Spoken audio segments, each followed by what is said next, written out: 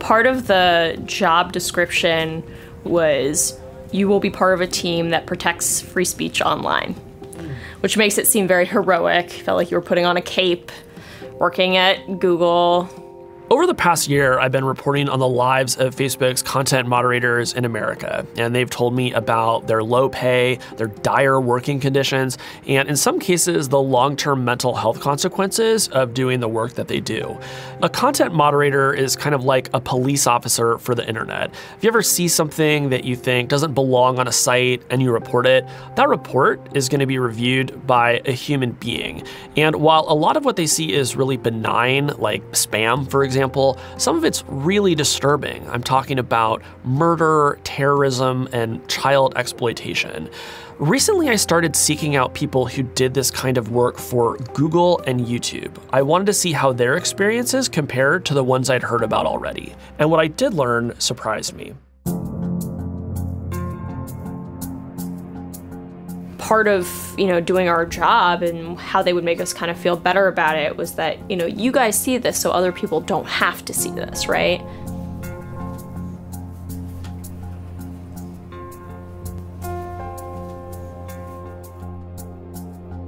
Over the course of my reporting, I talked to both people who worked at Google full-time and people who had been hired on through third-party contractors. It became clear to me that no matter who hired you, doing this job over a long enough time period can cause significant mental health consequences. But it also became clear to me that there is a big difference in how Google employees get treated and how those third-party contractors get treated. Today, a former full-time Google employee named Daisy Soderberg-Rivkin is going on the record to talk about her experiences as a content moderator. She had access to all the perks and all the benefits that come with being a full-time Google employee, but at the end of the day, that didn't save her from the consequences of doing the job. I was a legal root removals associate, which is a very fancy way of saying I was a content moderator at Google. Let's talk about what the job actually was. You show up, you have your orientation, you sit down at your computer, it's time to do your job. What is your job?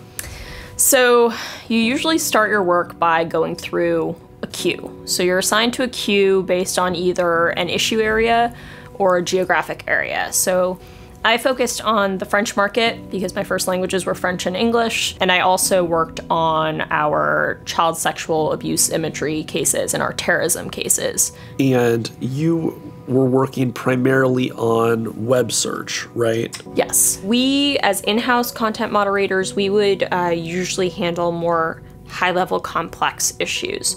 So certain things that were very high volume, such as defamation and copyright, were typically sent over to contractors. They would then escalate to us if it was kind of a gray area, and if it was even a gray area for us, we would then escalate to our counsel. So it was kind of levels of how specialized we were. At what point did you start to feel like you were seeing more disturbing stuff than you expected?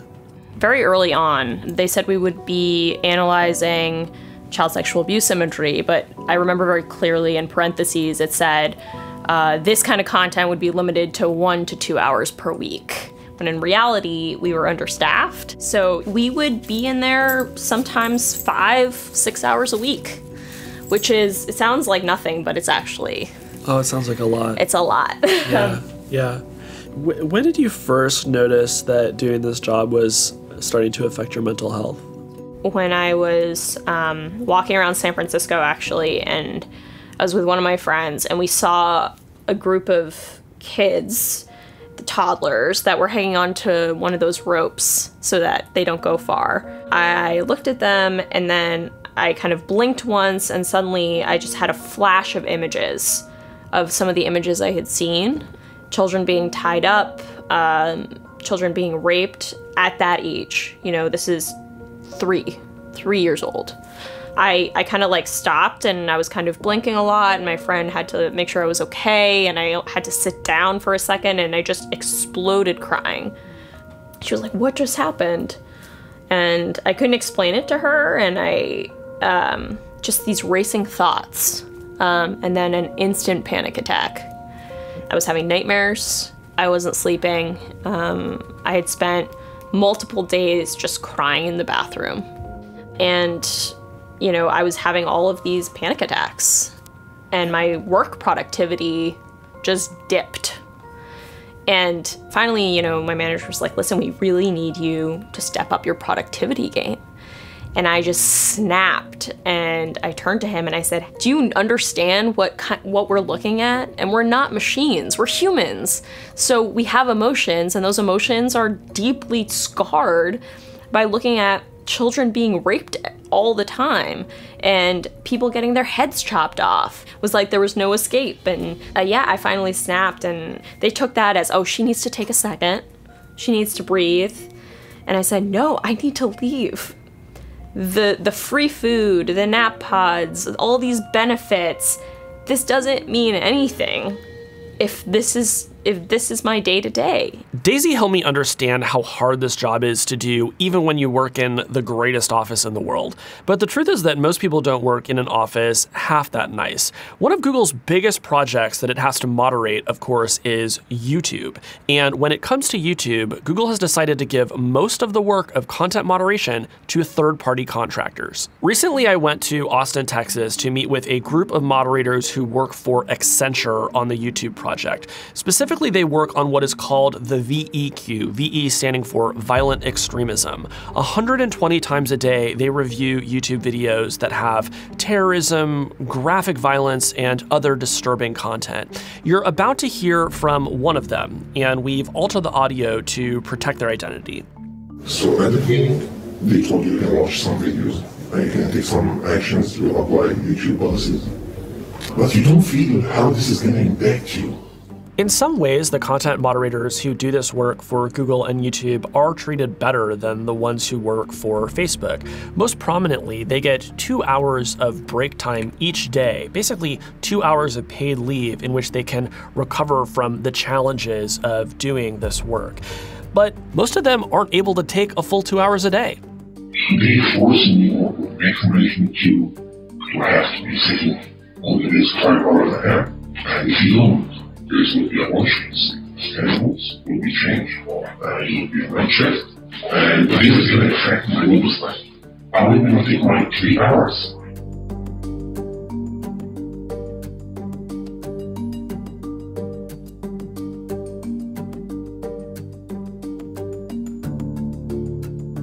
What kind of things do they do that make life hard? They always have complaints about everyone, you know, like, I have something on you.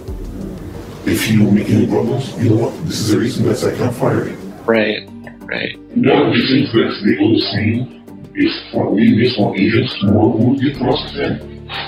So they're constantly reminding you how easily you can be replaced. Yes, but now that's the feel stuck somewhere. They can't leave the work because they have responsibilities. They have bills right now you have to pay. So it sounds like people feel kind of trapped. They are. Yeah, that's a good word. When I brought all of this to Google, the company told me that it takes the health of its workers very seriously and pointed out that it offers on-site counseling to both its full-time employees and to its contractors. I think it's worth pointing out, though, that even though Daisy had access to that on-site counseling, the counselor she had ultimately told her to go seek outside help and get a therapist. Daisy also eventually took medical leave and ultimately got an emotional support animal to help her.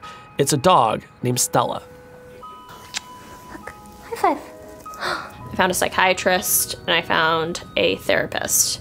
The psychiatrist put me on antidepressants. I was diagnosed with chronic anxiety and PTSD.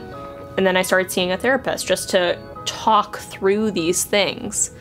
And she said, is legal removals associate anything close to a content moderator? And I said, it is a content moderator.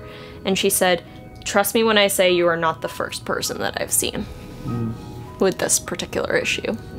It seems like recovering from doing this job has itself been a full-time job. Oh yeah. Whenever someone talks to me about content moderation, I say, I'm a recovering content moderator. They're like, oh, you talk about it like it's like alcoholism. And I said, well, you never fully recover. One of the things that is so interesting to me about your story is that you were one of the very few people I've talked to who did content moderation as a full-time employee of a company rather than a contractor. You had access to 6 months of paid medical leave.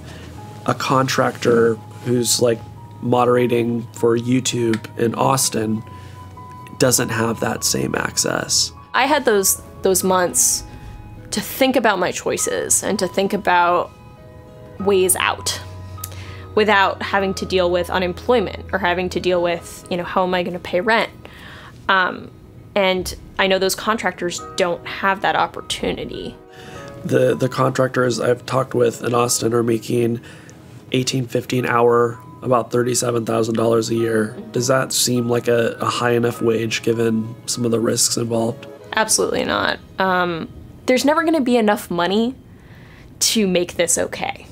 I'm going to be clear about that. But I think that you need to pay contractors proportional to what they're going through, the impact of their work, because this is so vital to the business. Let's put a fine point on it. Google can't exist without the work that you did, right? Like you were responding to official legal requests from governments that would have otherwise shut Google down in their country if you didn't respond. Exactly.